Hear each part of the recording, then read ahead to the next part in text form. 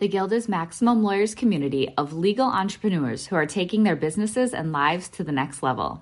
As a Guild member, you'll build relationships, be held accountable, and learn strategies specifically designed to get you unstuck and accelerate your plan for growth. Members are also granted exclusive access to masterminds hosted around the country. Our next event is coming up, and we're heading to Scottsdale, Arizona. There's something truly magical about the power of these in-person connections where real-time breakthroughs happen. Picture this. You're surrounded by like-minded law firm owners tackling your business and mindset challenges together. The energy is electric, the insights are transformative, and the results are game-changing. Investing in yourself is the best decision you'll ever make. The knowledge, strategies, and breakthroughs you'll gain are priceless assets that will supercharge your practice and propel you forward. Join the Guild and secure your ticket to Scottsdale at the best possible price by visiting maxlawevents.com. This is Greg Crabtree with Carr, Riggs & Ingram. I'm the author of Simple Numbers, Straight Talk, Big Profits, and happy to be on the Maximum Lawyer podcast. Run your law firm the right way. This is the Maximum Lawyer Podcast. Your hosts, Jim Hacking and Tyson Mutrux. Let's partner up and maximize your firm. Welcome to the show. Welcome back to the Maximum Lawyer Podcast. I'm Jim Hacking. And I'm Tyson Mutrux. What's up, Jimmy? Well, it looks like you're rolling to St. Louis. I just got back from my daughter's softball game. We're here with Greg Crabtree. This is someone we've been wanting to get on the show for a while. We're really excited to have him. I think that this is going to be a really valuable episode for our listeners. So, Greg, welcome to the show. Yeah, thanks for having me. Glad to be able to speak to your audience. Greg, we are super excited to have you on. We're going to get into the book. We're going to ask questions about that. But before we get to that, tell us about your journey. We like to ask our guests to talk about their journey and how they got to where they are, and maybe even mention why you wrote the book. Yeah, I mean, I think it is one of those things that actually, because I'm speaking to a group of professionals that, lawyers, have a very similar business model structure to accounting firms. And so we all have our demons that we have to face in terms of we get caught up in our profession versus we really ought to be thinking like an entrepreneur, in my opinion. And I was fortunate enough, I was kind of always a frustrated accountant. I look at the accounting profession and we make it way too darn hard on entrepreneurs to run their business because, to be quite honest, more times than not, we have our clients working for us instead of us working for them.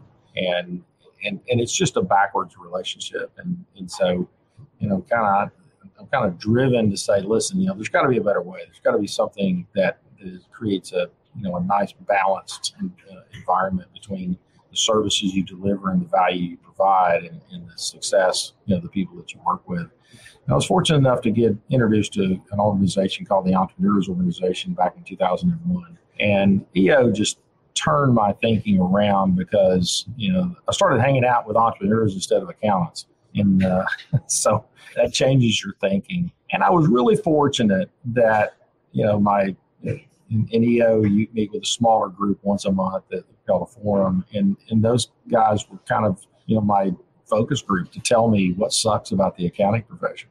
And fortunately, I think we decided to listen to them. We couldn't do business with them. It's kind of a safe environment. But it was really great feedback, and it's something that both of our professions need to hear that, there's the natural things in our profession is, they said number one thing is I don't like the April 15th tax day surprise, which in many cases the October 15th surprise as well. Nobody likes that. And there's a way to fix that. Secondly, though, they said we don't like being billed by the hour. Now, and that's a case where I know in the legal profession, quite a few of our legal clients, that we work with have state laws that prevent them from billing any way other than hourly, and that presents a little bit of a challenge. But whenever you can bill on a fixed price basis, you create an economic equilibrium that you're billing for the value of what you do rather than charging by the hour, because it's in my talks all the time. If you bill by the hour, there's only two possible outcomes. You either gave away your expertise or you charge for your ignorance. And, and that's just not good. And so at the end of the day, you got to find a way, that, creates a fair outcome for both parties. But the last piece, and I think this is kind of the secret sauce that in our practice is, they said, oh, by the way, you have you see hundreds and hundreds of businesses, most intimate details, more so than any person that the business will deal with. And you ought to have some idea what works and what doesn't. And to me, that was a damning indictment of our profession, that we have some of the most sensitive data in the world that we can learn from, that we let it go right in front of our face doing a tax return or doing some mundane thing that the marketplace needs. But we let the most valuable thing just walk right in front of us and we didn't notice it. And it really drove me to, start studying client data, and that's what we base both of my books on, Simple Numbers, Straight Talk, Big Profits, and Simple Numbers 2.0, is nobody's paying me to do it. So I had to choose to spend time to study data. And now one of the things that probably drives the greatest demand on our client calls every month is the clients are asking us, what do we see? We've turned that corner to where they don't look at us as an accountant anymore. They look at us as a market seer of what do we see in the data, because we actually maintain a 100-company model now that, since our practice is all over the U.S., we're not geographically dependent with our client base, nor industry dependent. And so we have a nice basket of 100 companies that we opine on with our clients every month to say, hey, here's what we're seeing. Here's what we're seeing inflation doing. Here's what we're seeing labor doing. Here's what we see other operating costs. Here's where we see deficiencies in pricing strategies, that are developing in the market. Here's a deficiency in capitalization of businesses that are starting to over-rely on debt where they were cash flush, in times past.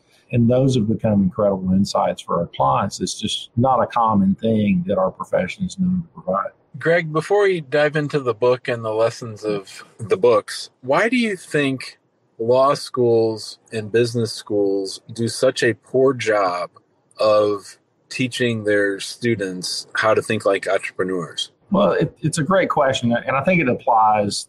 It doesn't matter if it's law schools or medical schools or accounting schools. I mean, accounting schools don't teach accountants how to be, partners in a firm either.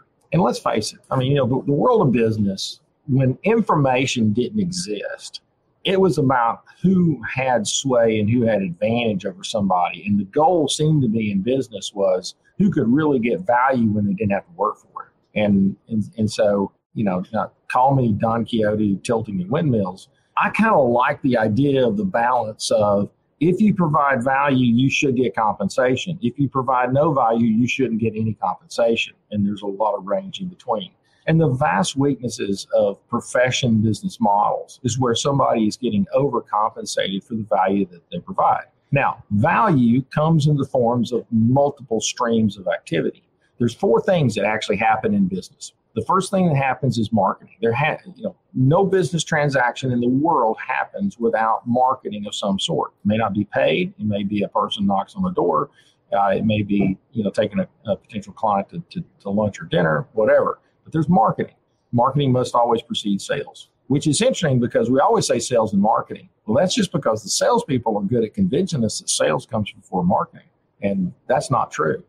So, salespeople are really good at convincing you they need to be paid more when they probably didn't earn it. But sales, getting to contract, comes second. Oversight of the activity comes third. And then the actual product or service delivery comes fourth. As a general rule, this was the guy that got me into EO was a client of mine that had built a business model built on delivering rapid prototype parts next day. You would upload your CAD file to their site, get an instant quote, and you'd get an instant prototype delivered to your business the next day. And this guy was one of the best entrepreneurs I've ever gotten to know, and became a really good friend as well.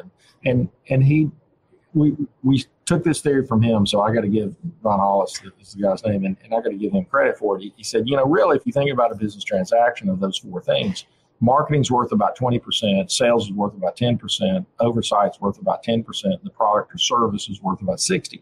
And you can plus or minus it 1% or 2 either direction, but that's a pretty good beginning framework of activity value.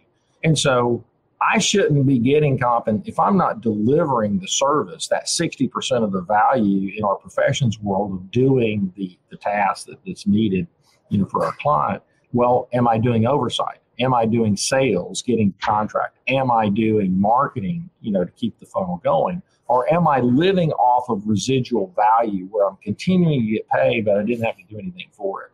And every business, regardless of every professional business that we've worked with and that we break down and we analyze, our simple numbers process just exposes those weaknesses. Now, when you expose it, you got a problem to deal with. And, to be quite honest, sometimes those are the hard conversations that people need to have of going, listen, I can't keep paying you, this money because you're not continuing to bring it in. And the value of doing, if you've got a ongoing client relationship, I can't keep paying for it every year for the rest of that client's life. There's a value to getting it in the door, but more value of keeping it is, are you good at delivering service? Now, there's ongoing, marketing, so to speak, of customer satisfaction and customer connection and those kind of things. But you've really got to look at it in a way that there's a way to ascribe value to each one of those functions. And then you have to hold each person accountable, to those activities. Now, as I said in the first book, and has become kind of the opening salvo of our simple numbers philosophy, is this: you get paid a salary for what you do, you get a return on what you own.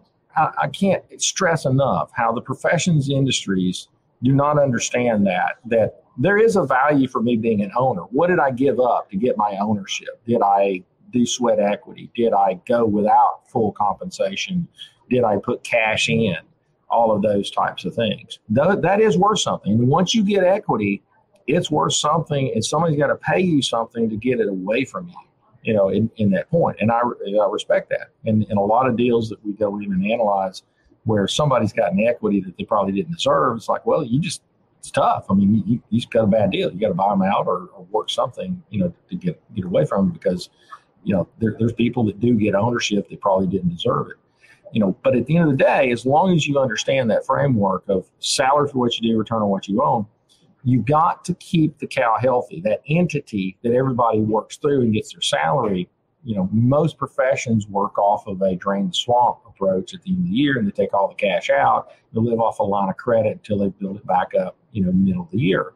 And it's just a dumb idea. They're massively undercapitalized. And the ones that we flipped the corner and taught them how to keep the entity profitable and be fully capitalized, they become far more sustainable in turbulent times to be able to do that. And they have fair compensation across their partner base and their producer base to make sure that people are being paid for what they produce to.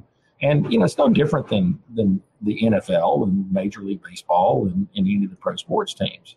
When you have a crappy season, all of a sudden you're a free agent. And you don't get paid what you were making. So it is about production. And sad to say, most practitioners are dreaming of the day that they can make the salary that they're making and not have to work to do it. Well, I'm sorry, that just makes no economic sense. So, Greg, I think this is great. I want to kind of stay on this topic because you talk about this in the book, and you talk about equity and you talk about salary. But something that Jim and I see all the time is people will give up a big chunk of their firm. They'll bring on a partner. And when you talk about the dynamics of equity, when it comes to sweat equity, when it comes to salary, but then also what you give up whenever you bring on a partner and some of the things that people should consider when it comes to equity and bringing on a partner. Right. Well, the nice thing, so you've got a little bit of a tax issue that you have to kind of work around. And so the thing that I like in the professions world, if I can pull it off, is to actually truly work off of partnership taxation rules. Because those are the most flexible, and they're there for a reason. I mean, these are long held. I mean, partnership tax rules go back, 50 years, and there used to be more operating businesses that were partnerships. It just became more the fad of being S corps or C corps, in the 70s and in the 80s, and people got away from it. But I think you're seeing more of the firms go back to that partnership approach. And it makes more sense in a sense that my profit allocation can go up or down in any year. And that's how our firm works now, the firm that we merged in with.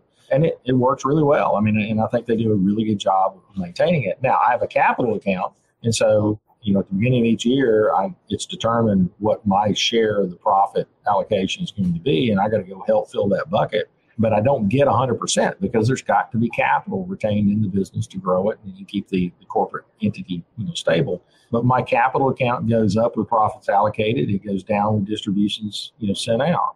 And that's a clean representation in a profession's partnership approach of making that work.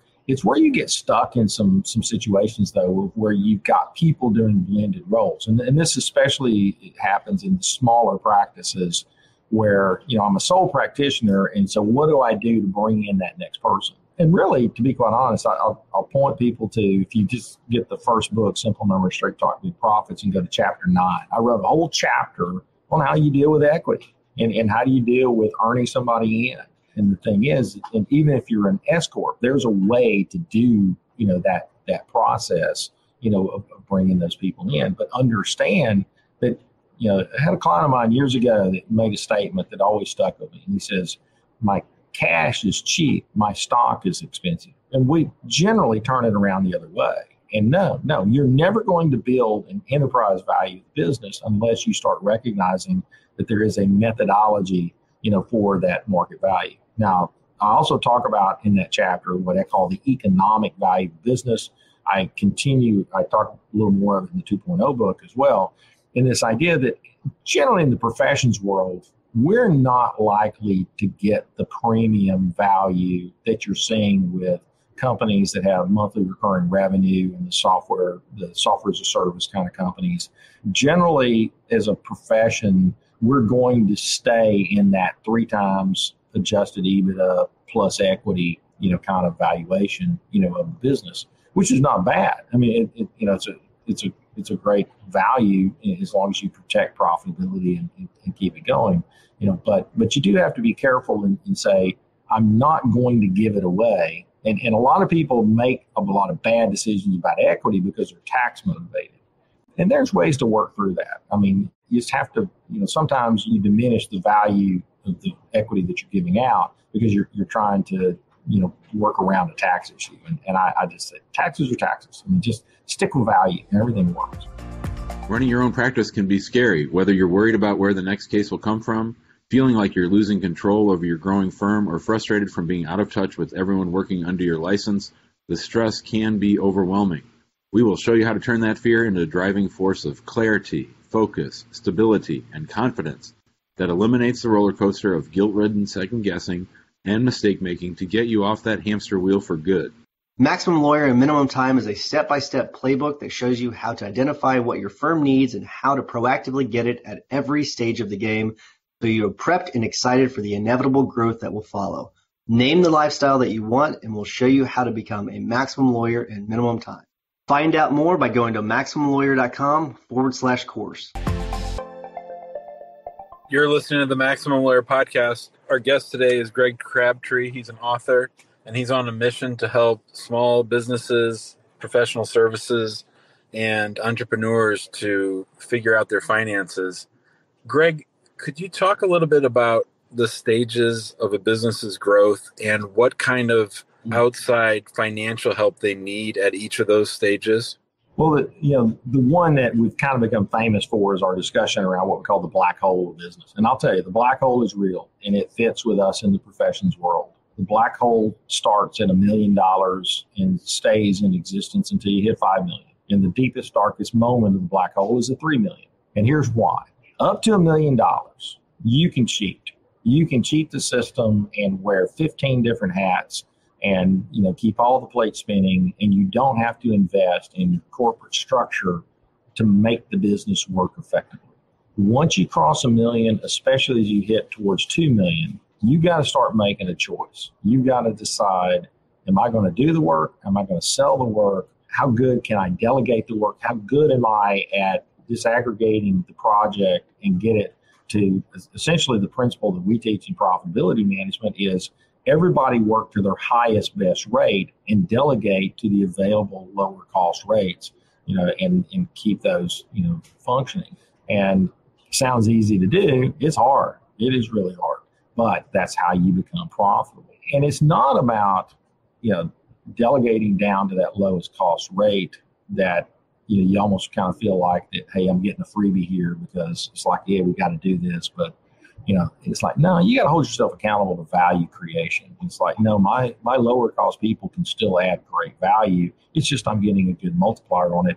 And I don't want to do a task. I can do every task in the firm. I have done every task in this firm. but it doesn't mean I should do. And I need to work to that highest, best rate. And when I delegate and I get freed up, it doesn't mean that I got more time to scroll through emails and surf the internet and look at Facebook. It means I am truly moving to higher value tasks and becoming more productive. Probably in the last 3 years, I have hit probably my productivity peak, and I'm producing at a higher rate than I ever have, in my career in terms of value. And it's the application of those concepts. Now, the challenge is as you start to add infrastructure, though, you add that next producer to delegate to, there's a natural negative economic consequence. That person isn't immediately functional and fully utilized. And so you got to live through that. So it's a very delicate process of you get them up to profitability, and then, okay, when's the next ad? The toughest thing to add, though, is when you're adding somebody who isn't a producer. When do you add back office? When do you add that practice administrator? When do you add, a bookkeeper or, financial person, in the firm? The good news is in the legal profession and all the practices that we work with, generally, other than probably somebody to be probably starts off as an office manager and eventually you get into truly a practice manager, professional, type role. Those are positions that you can probably do some fractional support, especially in the accounting. Like, let's face it. Probably for a legal practice, there's not a full-time job to have an internal accountant until you get to probably 4 or 5 million in revenue. It's, it can be done, part-time, or you might have a split role. Somebody's doing some administrative function, HR, those things, and doing some bookkeeping, because there's not a lot of economic activity going on unless you're just a practice that maybe you do a lot of trust activity and you do a lot of trust transactions, those types of things. But the vast majority of them are not that big a deal. But there's ways to piece it together, and there's not just one way, to do it. The key is you're really trying to focus on leverage. And so here's the magic number, for everybody. At the end of the day, regardless of how much you spend for producers or back office people, I'm going to get $2 of net billable value. So if I've got any out-of-pocket costs, net those out. But for service, I get $2 of service revenue for every dollar of labor that I spend. That's it. That's the magic number. Everything else is noise. There is no magic beyond that. And if you can hold people accountable to that ratio. So like we work with personal injury lawyer practices. And so what's interesting is generally they're litigators. When we can look at the revenue generated by the litigator and what that litigator makes, and that's a lower than a 2 leverage. Typically, it's about a 1.5 to a 1.7. But we make it up because they get the big payday. But the case turners, the people who keep the settlements going, keep the stuff coming in, farming that activity to find the case that's worthy of taking it to court. Those people, you get a 3 to, some of our best ones, to get about a 5 multiplier off of those folks. And they actually make more money doing that. But in the personal injury world, if you don't litigate cases, you're not taken seriously on settlements. So you have to do litigation, is what most of them will tell you.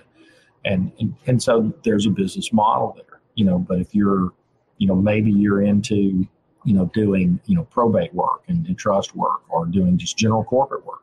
Same thing. I've got to be able to, to bill at that rate. On an hourly basis, it might be a 4 multiplier. That's a misnomer. It's really about, for the year, what did you bill? For the year, what did I get paid? And I got to have enough people that are above that too in my producer category to cover the people who don't bill. And the overall firm, let's face it. I can tell all your listeners right now, a really simple number to look at. You know what you're going to pay out in compensation. We're recording this the first week of August. 3 days ago, you knew how much you were probably going to have in payroll for the month of August. Guess what? Take that number times 2, and that's how much you got to go produce this month. Find some way to do it. You got 4 weeks to work it out. Get after it.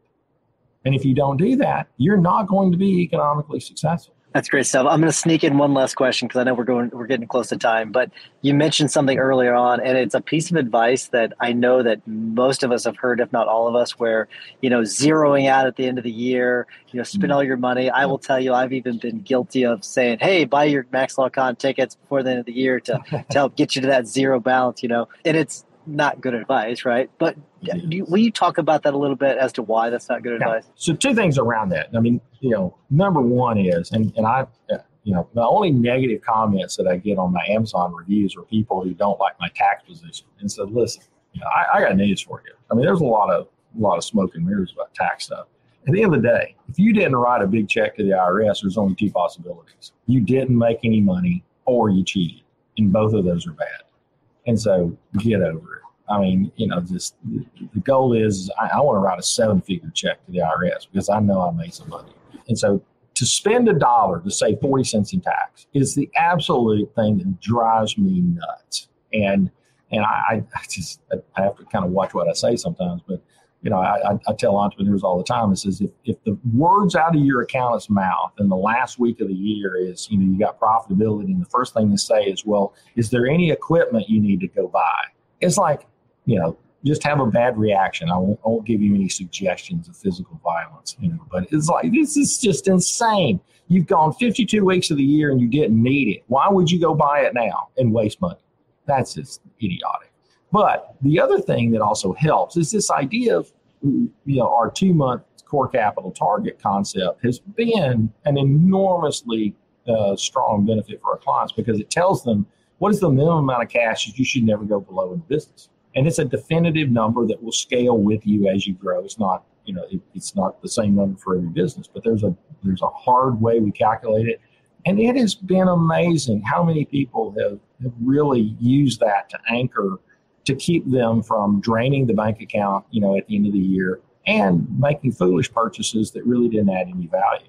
And, and so I'm really proud of what our team has been able to do to help. I mean, we've got, if we could tell the stories publicly, and then some of our clients let us tell them publicly, of just the massive wealth creation that our clients have shifted to, where they were like a frog trying to fly until we started working with them. And then all of a sudden they got released into their ability to be profitable and not only do good work for their customers and their clients, but also create wealth for their family. It's amazing. I love it. Jim, I don't know if you had another question. If not, I was going to begin to wrap things up. Greg, how do our listeners find you? Are you taking on new clients? How do they get the book? Yeah, we're always looking for clients that, look for what we do. And we're kind of unique in a sense that, we'll do other traditional services for our consulting clients, but you have to come through the consulting door. If somebody comes to us and just wants to do a tax return, it's like, I'll refer you to one of our other CRI offices, but we have our office, unique office delivery is we start with consulting. We price it very cost effectively to it's a rounding error in the scheme of things, I believe, in terms of what we help people accomplish. And the easiest way to probably get in touch is if you go to simplenumbers.me, that's the book website, and there's a link to, contact us, on there. They can certainly reach out to me directly via email, greg.crabtree@cricpa.com. I'm probably one of the easiest people in the world to find. There's not that many Greg Crabtrees. So unless you find the former pro wrestler or the bull rider, but I think both of those have passed away, there's not many Greg Crabtrees out there. So. Well, I'm hoping we keep you around for several years to come. So I'm going to wrap things up. Absolutely. I'm going to wrap things up. Before I do, I want to remind everyone to go to the big Facebook group. Join us there. There's a lot of great information being shared on a daily basis. If you want a more high-level conversation, join us in the Guild, maxlawguild.com. And while you're listening to the remainder of this episode, if you don't mind giving us a 5-star review, we would greatly appreciate it. Jimmy, what's your hack of the week? As Greg mentioned, we're recording this in the first week of August of 2022, and I've been doing a fair amount of traveling lately, and let me just tell you, it's only gotten worse. Like, travel was better during COVID than it is now. And 2 tips. One is, if you can get that 6 a.m. flight, that 7 a.m. flight, the first flight of the day, book that flight because, you're most likely going to have a plane there from the night before. You're most likely going to have a well-rested crew. So unless something breaks that morning on the plane, you're in pretty good shape. I think you've got to think defensively. And that brings me to my second tip, which I've heard from a couple different people, and I just did it for this weekend, and that is to have a backup ticket. With Southwest, you can get a full refund on a ticket. So we're scheduled to go out Saturday night, but I have a backup Sunday morning in case I need it because things are just crazy right now.